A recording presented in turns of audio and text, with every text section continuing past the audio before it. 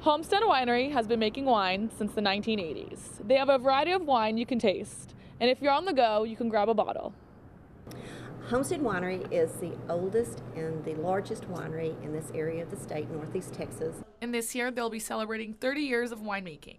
Homestead has created a handful of award-winning wine, but there's one that brings in the most sales.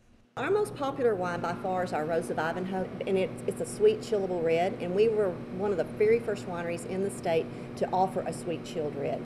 It's recommended to pair the Rose of Ivanhoe with something spicy, like your Tex-Mex or barbecue. If spicy isn't your thing, Homestead has Divoli's restaurant right inside. He has a wonderful menu. You've got your choices between several appetizers. He does great pizzas, great subs. Divoli's is open Wednesday through Friday from 3 p.m. to 9 p.m. and Saturday from 11 a.m. to 9 p.m. The winery, on the other hand, is open 7 days a week. So if you're looking to do some wine tasting, Homestead offers a flight of 5 different wines for $7, and if one of those stands out, you can buy the bottle. Table wines like the Rose of Ivanhoe or Homestead Red will be around $10, but once you get into your varietals like Malbecs and Zinfandels, you're looking at about $15 to $20.